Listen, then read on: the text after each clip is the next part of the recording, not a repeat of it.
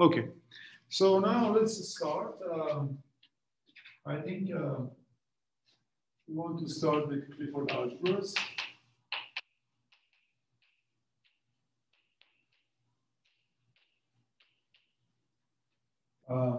Spin groups.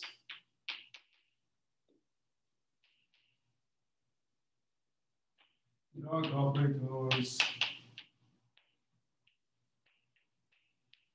And spinors.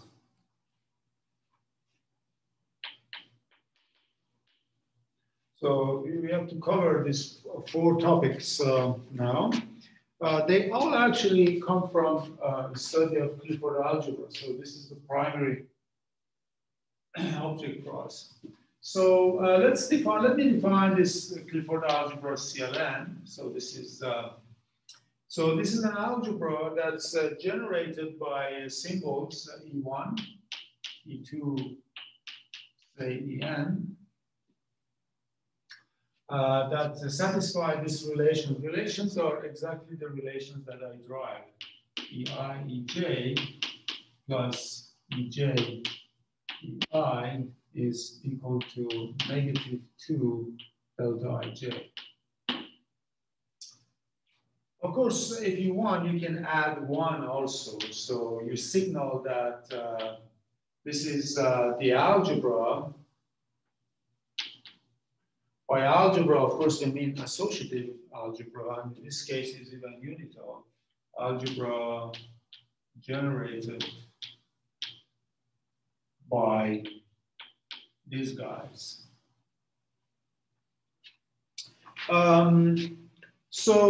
Let's just get, so this is, you can imagine this is called nth Clifford algebra for certain type of metrics, we'll soon see, but just let's look at it. So first of all, what is CL0? CL0, of course, is just R, right? There are no generators, and it's just algebra. I mean, I should say this is over R. So everything is real, right? For us right now. Okay, so CL0 is R. So what is CL1? Well, CL1 is generated by 1 and E1. And there is one relation, E1 squared is equal to -1. I mean, this is the defining relation for I. So this is, when you say algebra, do you mean unitary and associative algebra, but not assuming commutative? Yes, unital associative algebra. Yes, exactly. And they're generated by these relations. Yes, exactly. Is that clear? Yeah. So then, if we assume it is unitary, I guess that you don't need the 1 as a generator. But... Yeah, no. I mean, that's right. That's what I said, actually. I said you can put 1, exactly. Or you can just say it's unital associative algebra. Yeah, it doesn't matter. I agree. Right. Okay, so that's that one. That's this one. So this is, so CL1 is actually complex numbers, right? So what is CL2? You have this generator. So maybe I just drop this one. Yeah. So then we have these generators E1 and E2. They satisfy this relation E1 squared equal to E2 squared is equal to -1.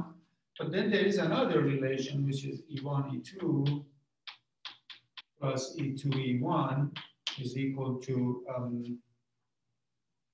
is equal to 0, right?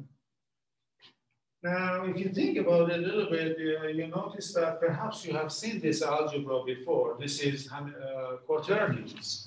So CL2 equal to H. This is quaternions,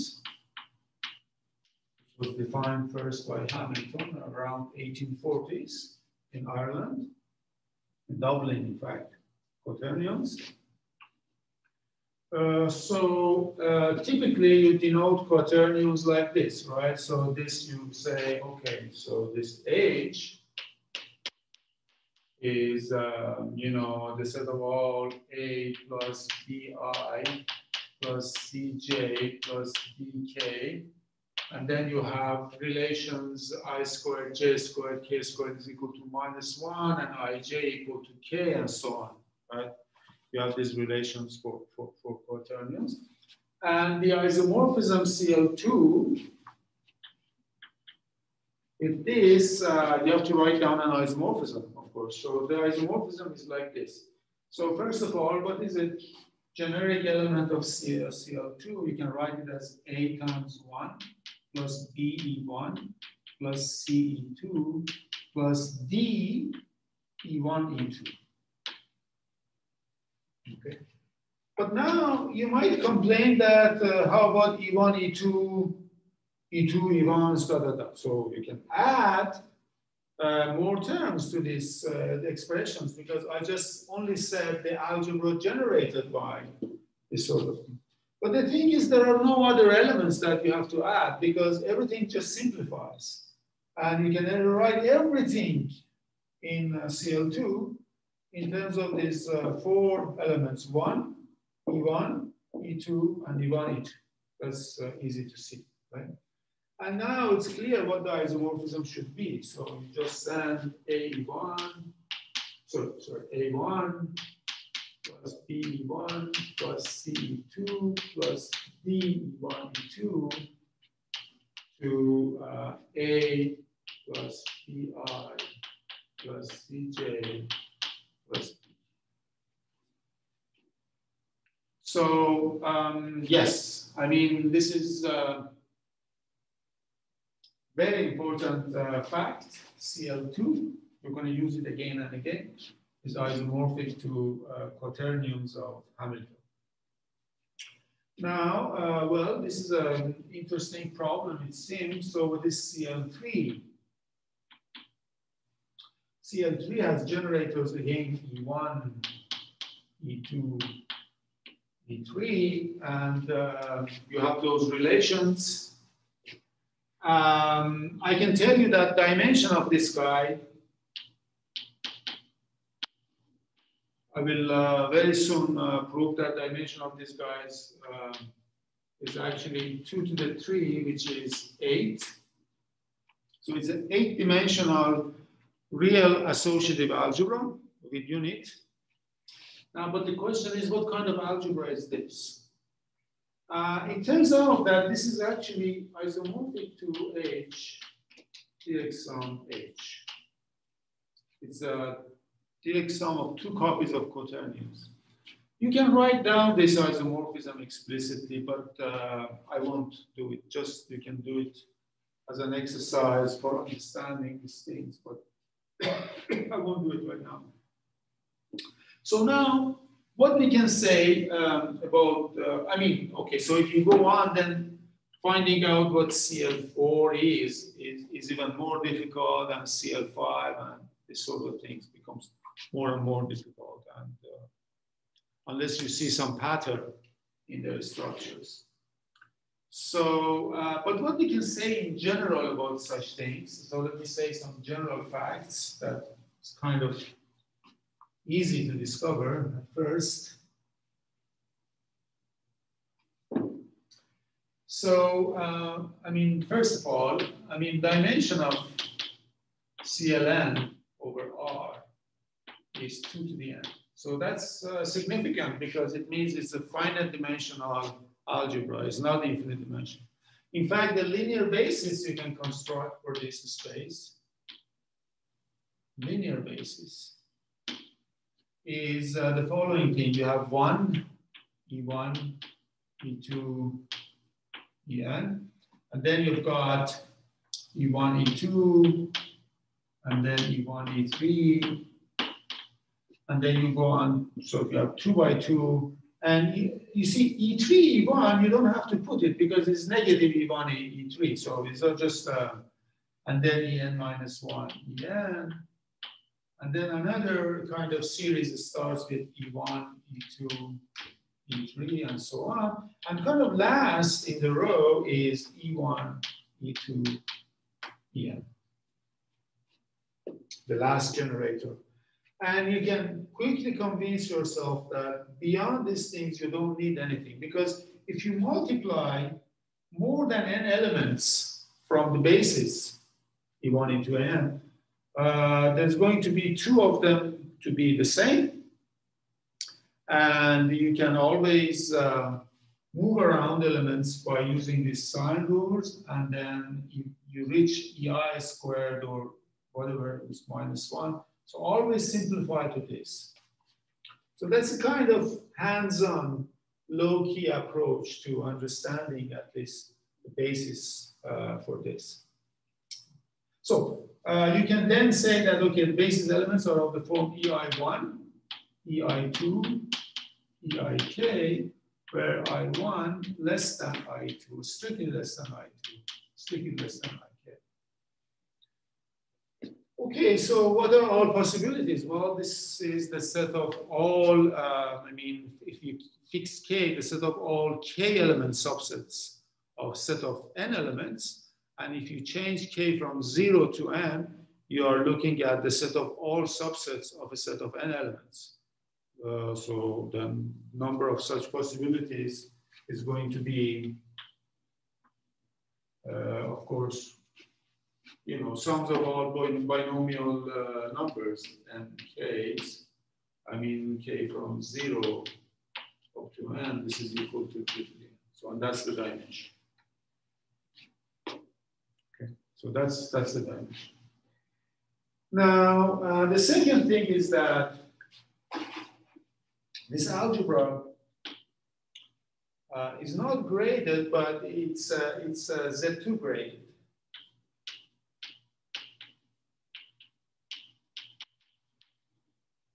We can write this as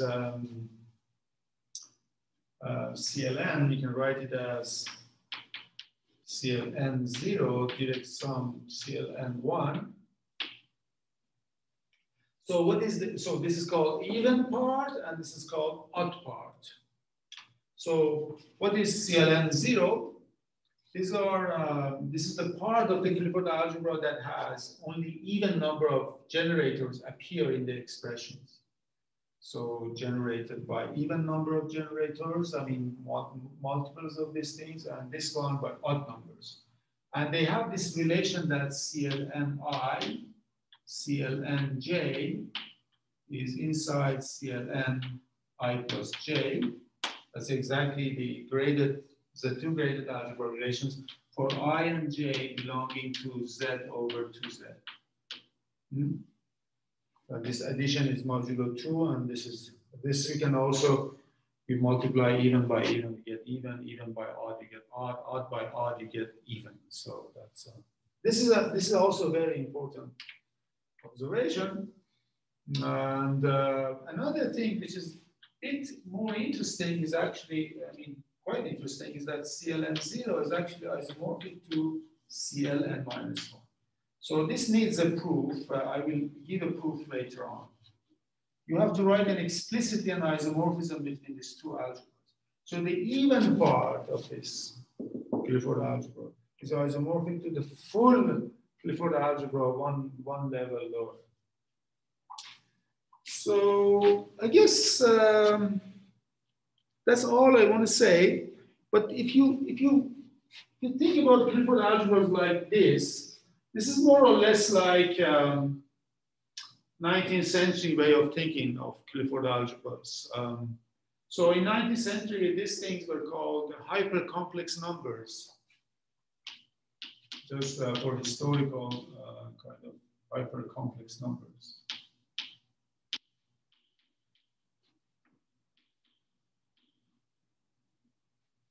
So as you know, I mean, after Hamilton discovered H, well, Hamilton was trying very, very hard at first to discover so some generalization of complex numbers with which would be like three-dimensional over R, because complex numbers is two-dimensional over R, and Hamilton tried to do something three-dimensional. And after a long time, he convinced himself that this is not going to be possible, given what he had in mind. He had in mind something specific.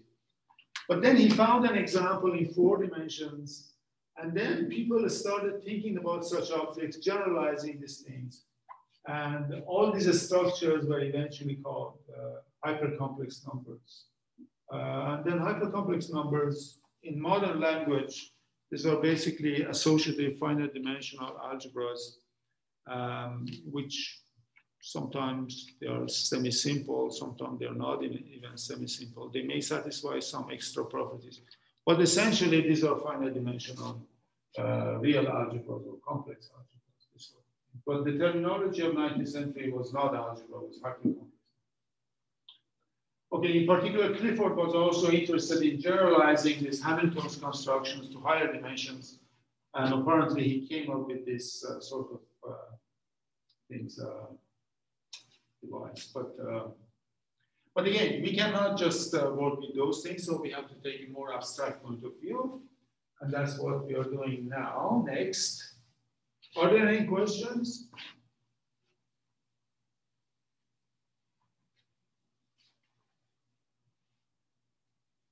So, there's some sort of abstract theory.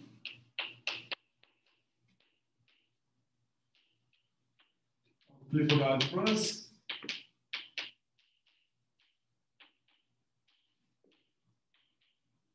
So now let's fix V is a finite dimensional vector space over R. And let G from V cross V to R be a symmetric bilinear form.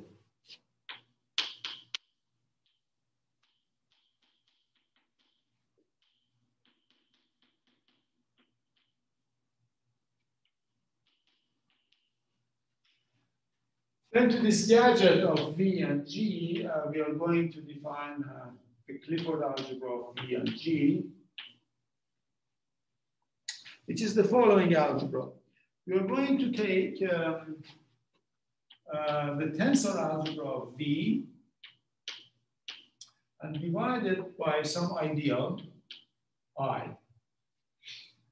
So what is tensor algebra? So tensor algebra of V is R direct sum V tensor 2 direct sum V tensor 3. I mean, this is an infinite dimensional vector space, right? And then multiplication is just simple tensor multiplication. This multiplication here is universal, has nothing to do with this G. It's just multiplying. By concatenation, basically, that's what the multiplication is. Okay? So it's called tensor algebra.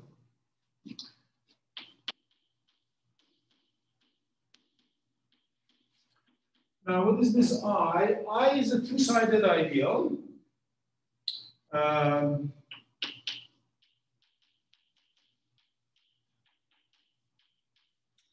Which is generated by the following element.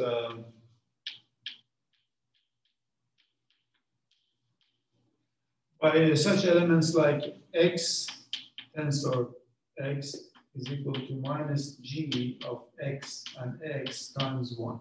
You see, this algebra has 1 in degree 0, right? And so you may see the relation here as something like even x2 plus x2 is equal to negative norm of x squared 1, because sometimes we denote gxx by norm of x. Alternatively, you can also write it as this, x tensor y. You can polarize this relation x tensor y plus y tensor x equal to minus 2 g of x and y. Identity. You see, I'm claiming that this relation, postulating this relation is the same as this relation.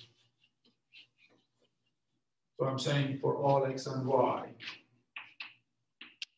If for all x and y, you have this, then you have, of course, for x equal to y, you get this, and from this also you get this relation. So this ideal, no matter how we define it, this way or that way, is the same two-sided ideal we can define, and that's the Clifford algebra.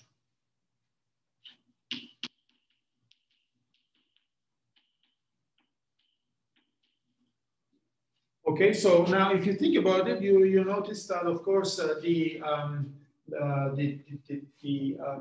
decomposition in terms of degrees, I mean, in terms of parity, I mean, of course, CLVG is equal to CLVG 0 direct sum CLVG 1. Well, the even part, you just add all the even tensors and you go to the quotient, you get this one. And for odd part, you take direct sums of all odd tensors and you go to quotient, you get this one. So that's, it comes from this decomposition. And everything here is well defined because these relations respect even odd equations. Okay, what else I wanted to say about it right now? Okay, maybe what is the, so why now, why we define it like this? So it's important to understand the universal property of this now. Okay. So first of all, let me give an example of this. Okay, I'm okay here. So here's an example.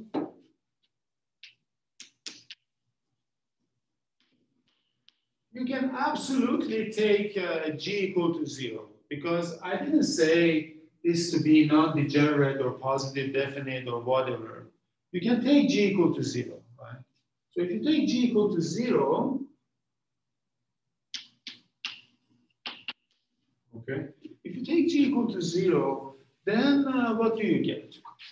Then CL V0 is exactly, I mean, same as exterior algebra of V. So this is the exterior algebra.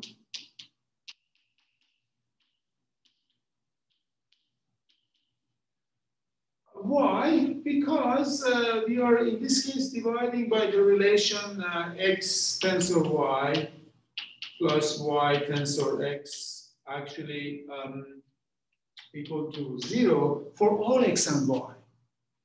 Right? I mean, this is more or less the definition, the defining property of exterior algebra, right? So, I mean, exterior algebra is defined by taking tensor algebra, one definition is taking tensor algebra, dividing it by such relations.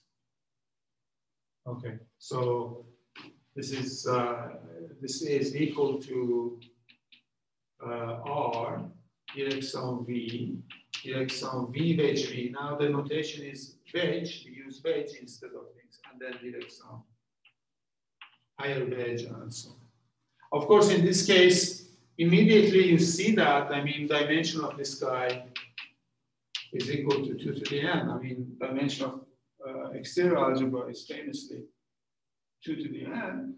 But in this case, also dimension is 2 to the n. I mean, dimension of this guy is 2 to the n. And let me just show it to you.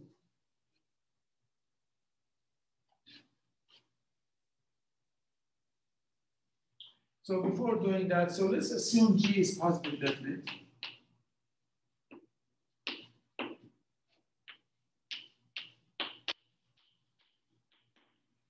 So in that case, then we can take an orthonormal basis.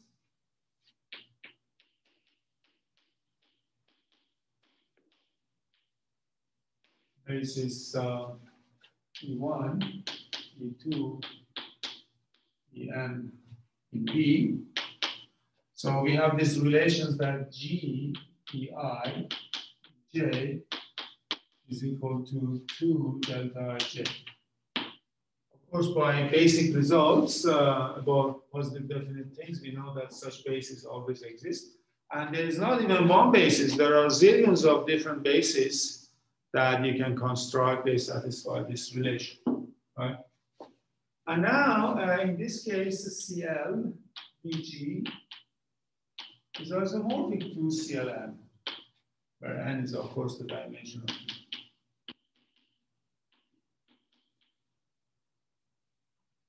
I mean, in this case, because you have picked a basis for V, you can pick basis for here which is again similar to this construction, products of such things, and isomorphism is just very simple. Right? Okay, so that's one thing. Now, of course, I mean, if G is not positive definite in general, so this is related to the question Jeremy asked. In general, you can, for any G, there exists a basis. I mean, this is basically Sylvester's theorem.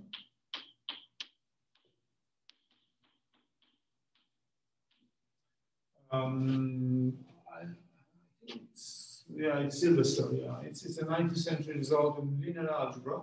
It says that there exists basis E1 of this form, EP plus 1, EP plus Q, and then EP plus Q plus 1 up to En, such that these guys are positive definite. On this part is negative definite, and on this part is totally zero. And then they are all orthogonal to each other for different values of indices.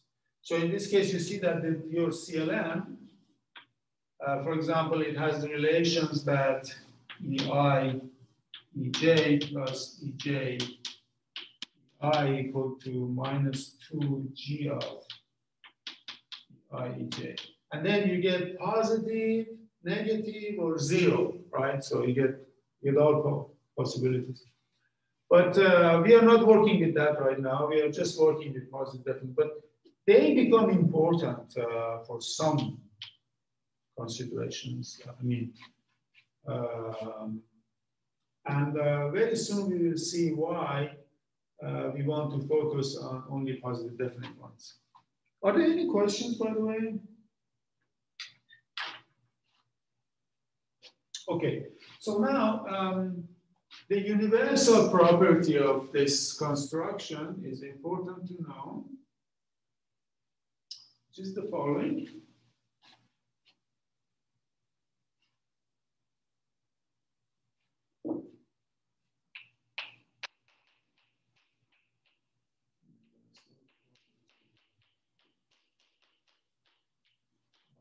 CLG. For any associative unital R algebra A, for any linear map, say F from V to A, such that F of V squared is equal to, minus G of BV 1. This equation happens in A now. For every B in B, there exists a unique algebra map Atiyah from Clifford algebra of VG. Algebra map now. I mean, unital algebra map, right? From Clifford algebra of VG to A, such that this diagram commutes. Remember, we have this map B inside, it's mapping into Clifford algebra VG. And then we have got, so this is the canonical injection I, and we have this map going into A, that this is F, and this F tilde is the unique map. Such that this diagram commutes. So you can just write this map here as the composition of this map.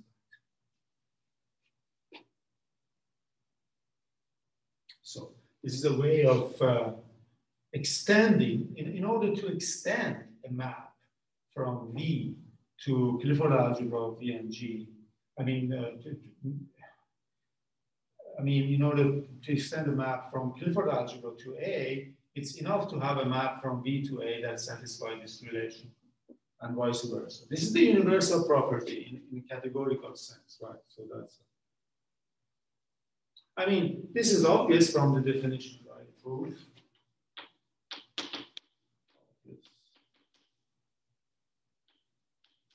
From our definition of CL.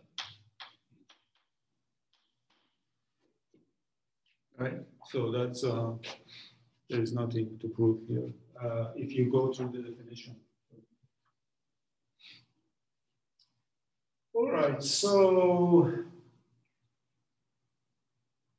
what else do you want to do with this at this general level? Now,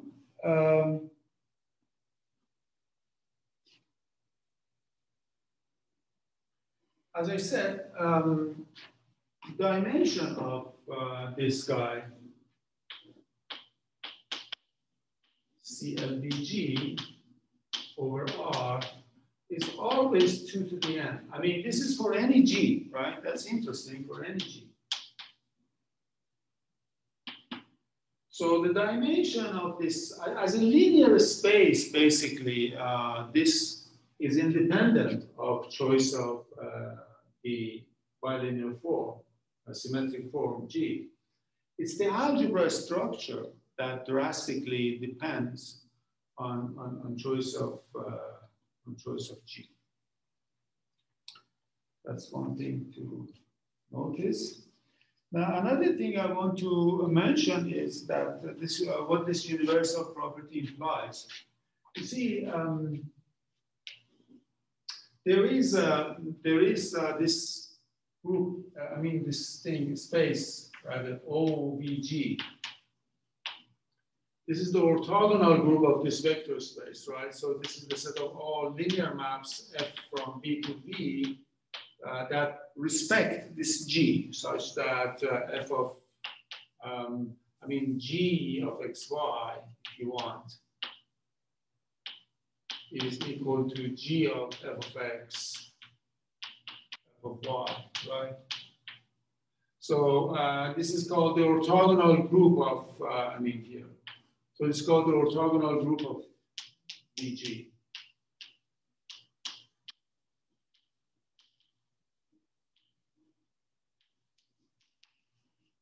Right.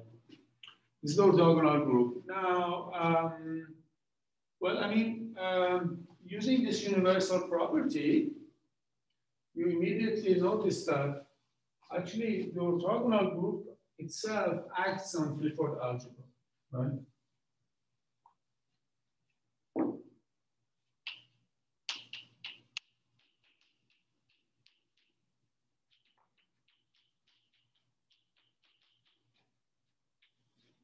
O of VG, we get a map from here into automorphism groups of Clifford algebra of VG.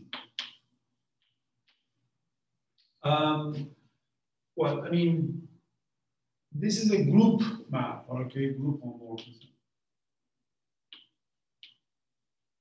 This is an associative algebra. You look at it's all automorphism, one-to-one onto maps that preserve this algebra structure. And this maps into automorphisms of this. Why is that the case? Well, take this F from V to V, and then you just go into CLVG in this case. And you notice that this relation exactly means that the defining relation for Clifford algebras is satisfied. So you get a map, F tilde, from CLVG to CLVG by using universal property. And this is a group homomorphism, that's easy. And you just get this. So now, let's apply this result in a special case. Here's a map which I believe you can call it alpha. So alpha V, for example, is equal to minus V, right? I mean, this map satisfies the universal property. So basically, I mean, you just compose it with CLBG. I mean, so even I don't have to repeat my argument. I just say that, well, this map belongs, so alpha belongs to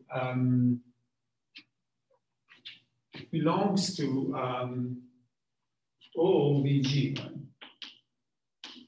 Because if you multiply by minus V, the metric relation is satisfied. G of minus V minus W is equal to G of V and W.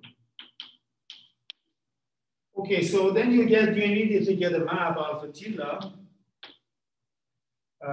belonging to automorphisms of Clifford algebra.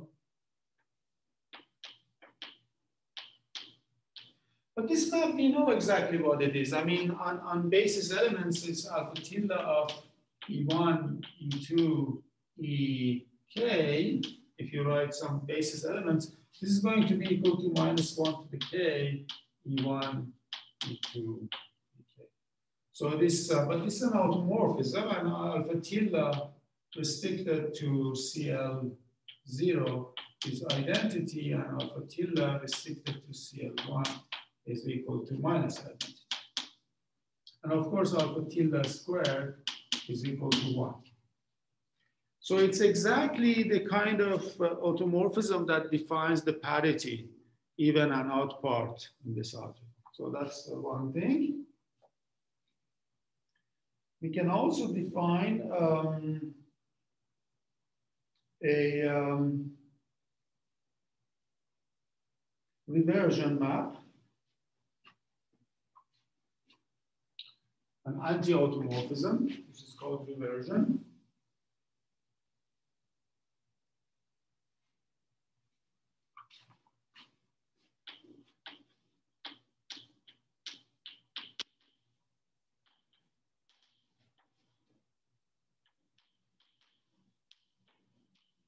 So if you want the reversion of some basis elements, E1, EI1, I mean, okay, so let me write it like this. E1, E2, EK is basically EK minus 1, E1. It takes the same element in some basis, and then you reverse the orders. And now you notice that this is an anti-automorphism.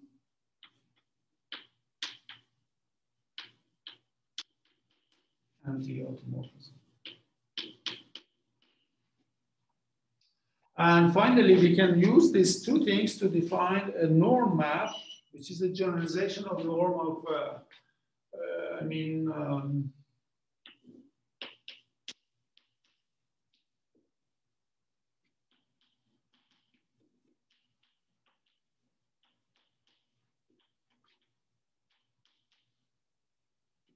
norm really just goes to Clifford Algebras itself, CL to CL, sorry.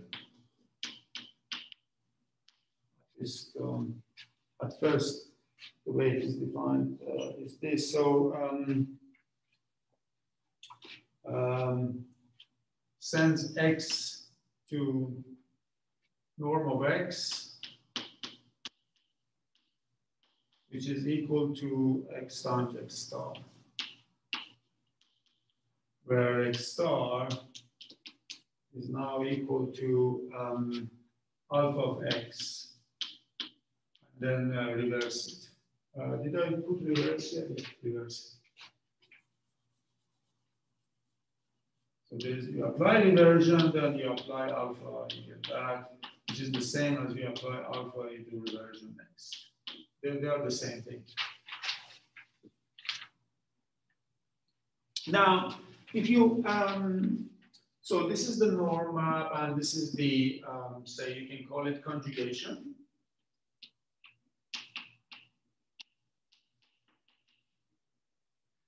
You can actually check these things in simple examples. You see that these are well-known objects.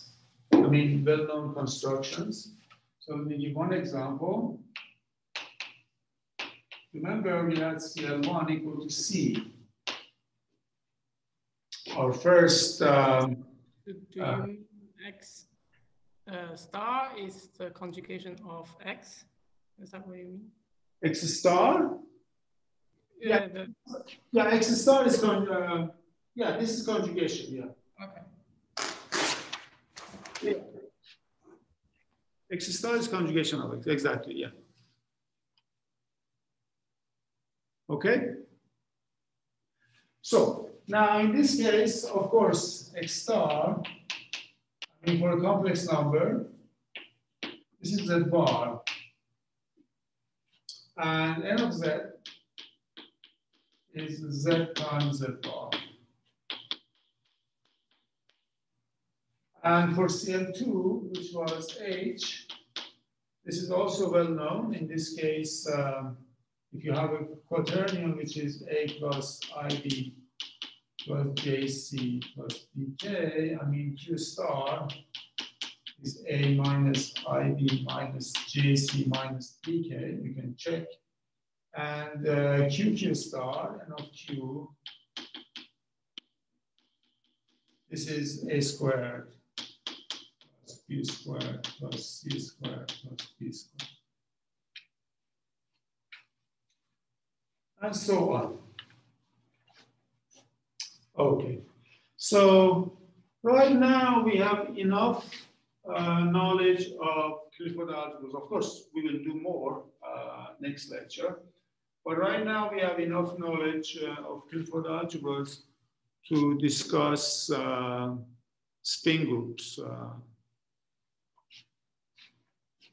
Because that's also, as I said, we need spin group and spinors.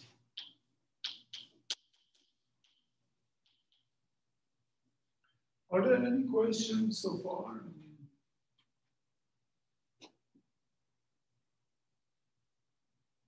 Yeah, okay.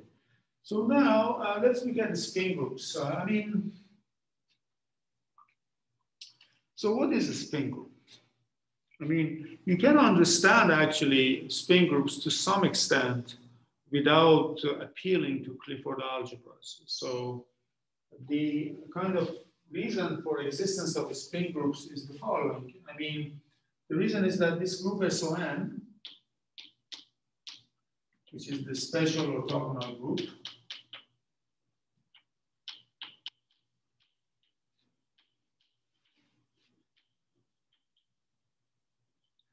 now this group is not simply connected. Not simply connected.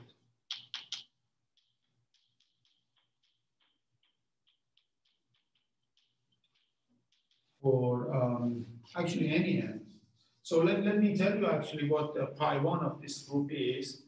I mean, I'm sure you have done in algebraic topology somewhere that pi1 of SON is actually equal to Z mod 2Z, right?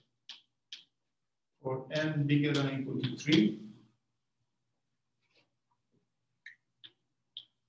So it means that there is a loop based at identity element of SO3, for example, that cannot be shrunk to the identity element. I will tell you actually what that loop is. And then for n equal to 2, well, this is SO2 is just a Z, right? And SO1, well, it's trivial, right? Or n equal to 1, you don't care. Okay, so this is the range that we are interested in. And bigger than equal to 3. So for example, SO3,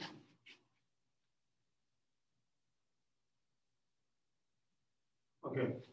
So then what I'm saying is that then by general facts about covering spaces, you know that there exists a universal covering for these things.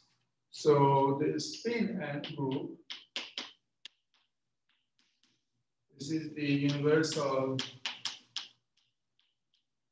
covering group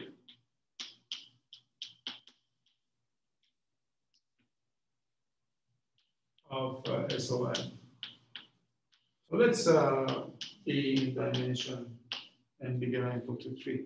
So in other words, we have this group spin n that enters into a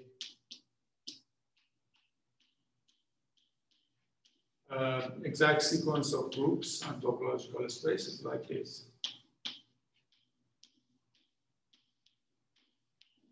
What is Z2? Z2 is a group with 2 elements plus minus 1. So it's the multiplicative group of with 2 elements. Okay, so this group spin by some abstract kind of arguments, which is difficult in anyhow. You know that this exists, and there is this exact sequence, so you can unravel that non-contractible loop. If you go upstairs there's nothing. So let me give some example of this.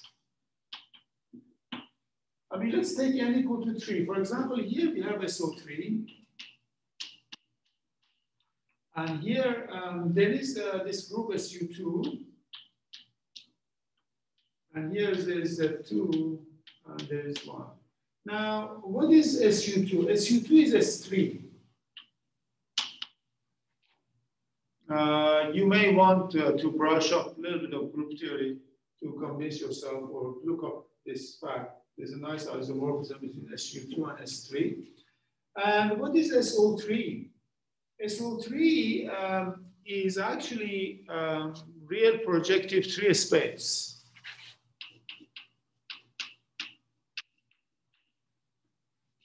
I mean, it's a group, but in this case, turns out to be real projective space also.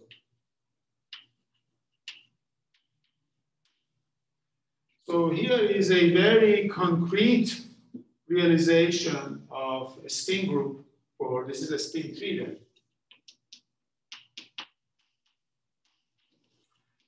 Okay, so okay, so you can do this sort of constructions in this low dimensional cases, but to get a kind of hands-on understanding of a spin group, you have to go inside Clifford algebra and construct the spin group as inside the group of invertible elements of the Clifford algebra. So that's what we're going to do. And by doing that, we are going to get a much deeper knowledge of a spin group rather than this very abstract construction, which is doesn't give us much to work with eventually. I mean, conceptually it's very good, but calculationally this is not good, but we'll go into Clifford algebras to construct this spin. And amazingly, this is the second application of Clifford algebras for us. Defining those gamma matrices was the first one. Now this is the second application. And there will be maybe another one also. So I'm going to stop the video now. Are there any questions, by the way, right now? Before, maybe I should have stopped the video and then you ask your questions.